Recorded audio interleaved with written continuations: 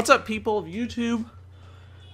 Welcome back to a E3 video, but today is a little bit different. It's just like a little vlog, more so than a news video or opinion. Well, I guess it is opinion video. Anyway, this is just going to be about both the Nintendo Spotlight and their Treehouse Direct. Not Direct, but I know, you know, whatever you want to call it. It was basically, Spotlight was basically a Direct. Just calling it something else. Anyway, doesn't matter. So, what's the point of this video? Read the title. Alright, anyway, I'm gonna not be that lazy. I'm gonna discuss some of my favorite games, like, that were, not that like, a game like Yoshi sucks, I think it's gonna suck, necessarily, or Kirby's gonna suck on the Switch. No, that's not it. It's more just, like, something to me, for me, that stood out more. So definitely Super Mario Odyssey. You got this open world.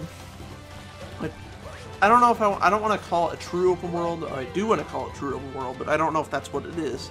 So I'm not going to go ahead and say that just yet. But the game looks very good. It definitely has some open world in it. Maybe not like Metal Gear Solid 5, The Phantom Pain, or Breath of the Wild, but it definitely looks good. You can drive vehicles. Never done before outside of the core Super Mario titles, if I'm not mistaken. So not including Mario Kart, it has not been done before. I mean, yeah, you ride roller coasters in Super Mario Sunshine, but that doesn't count. So you could ride a bike or a car, and it's just kind of cool. And you could like turn into enemies, which almost reminds me of Kirby. I mean, you're not sucking it up, but whatever. The next one would probably be Metroid Prime 4. Yes, I can't say I love Metroid, but you know what? Yeah, in a way I do love Metroid. I am a kind of, I don't know if I'm a fan of Metroid, but I remember playing it on the Game Boy Color. It was I think it was the second one. It was an NES port. I played a demo on the DS of Metroid, which was kind of cool, kind of not. It was sort of like the 3DS game of Federation Force. That's what it reminded me of anyway. I don't know why, but for some reason it did. Even though I never played Federation Force. Probably never will. Don't really care about it. But yeah, Prime 4, even though there was really no footage other than the logo. I don't even know if that's going to be the official logo. But hey, I'm excited for that game. I played the first one on the GameCube. I got a couple of them on the Wii U. I believe they're just regular Wii games, but I got them on a discount, so I just downloaded them off the eShop. So it's like 3 games. It's like Other M, I don't remember. But yeah. I have Super Metroid on the Wii and Wii U, I believe. And that game was pretty good, actually. So as you can see, I have actually played Metroid before. I played a handful of the titles, but I'm not like a hardcore fan where I'm going to play everything from Metroid necessarily. No, I wouldn't mind playing Metroid Prime again or some of the other ones before this comes out. I think I'll have plenty of time. I could probably do it multiple times too for each game. But anyway, yeah, I'm looking forward to that game. I will definitely pre-order. I can technically pre-order it now, but you know, Super Mario Odyssey is going to come out in a few months, and I did also pre-order Metroid Samus Returns on the 3DS, which I think is like a remake of some of the Metroid games. Yeah, so that also stood out to me. It looked like a really good 2D side-scroller in the 3DS. I don't know if it plays in 3D. Interestingly to know, I'm going to look this up just to make sure. But, so you're going to hear some typing. But I believe Metroid Samus Returns. For some reason, it's not Metroid 2 Samus Returns, but whatever. I believe it's made outside of Japan, I think. Now, I don't want to trust Wikipedia with every single thing. However, there was a Samus Returns. So let's say 3DS. Come on, I just want to see who made it. Okay, let's go back here. I think you are now ready to hear what happened 100 years ago. Maybe that's just why another fan remake of Metroid was shut down, because this is kind of like a remake. So who made it? I want to see who made it. Okay. Sorry. I believe it's made in Spain, which was kind of interesting, but Everything I've done up until now, that's alright. That's it was fine all with for me. nothing.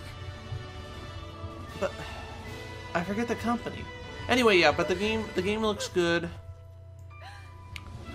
And I'm actually looking forward to getting it. I already pre-ordered it. I tried getting the special edition. That was sold out, so I just got the regular edition. I really don't care too much, you know, I'm not upset that I couldn't get it. It is what it is.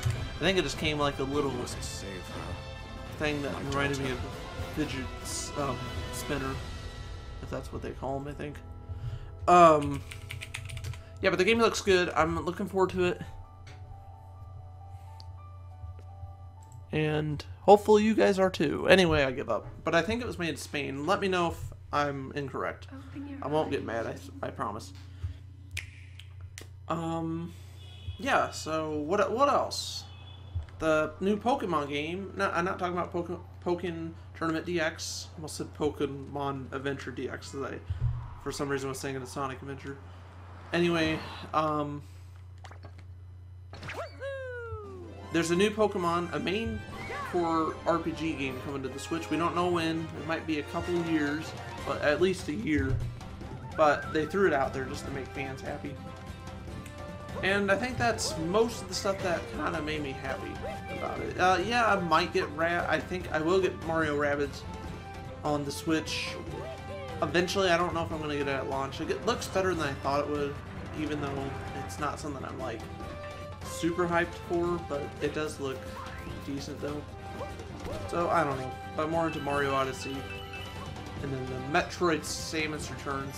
For the games coming out this year, that's what we're looking forward to. And you might be thinking like, why would you not be looking forward to a Switch game? Well, I'm looking forward to Monster Hunter Double Cross, but for now that's not coming to the States. When it comes to Japan, if I hear good reviews, I might purchase the Japanese version and then play it on the Switch because it's region free, so that'd be cool. But there's going to be some language barriers, so I mean, if there's going to be a part in the game where I'm going to have to know how to read something to continue, then I may not get it. But I don't know. I'm still looking forward to that game. I've never even played I've never played Monster Hunter. I have played Metal Gear Solid Peace Walker on the PSP and PlayStation 3, and then I also got on the Vita. Anyway, there was like a Monster Hunter spinoff in there, which is interesting. Hunting these dinosaurs, which I kept getting killed, but that's not the point. So that's as close as a Monster Hunter game that I can recall playing. But I might actually try playing the series though. And I think that's about it. Okay, I wish there was more. No, it was a great conference. It's just I wanted to do like the top 3 things that stood out, or top 2 things, whatever. Yeah. So I want to know what you guys thought. What are some of your favorite games? And with that, without further ado, I'm going to end this. Thank you for watching. Hopefully you enjoyed, and I will see you guys next time.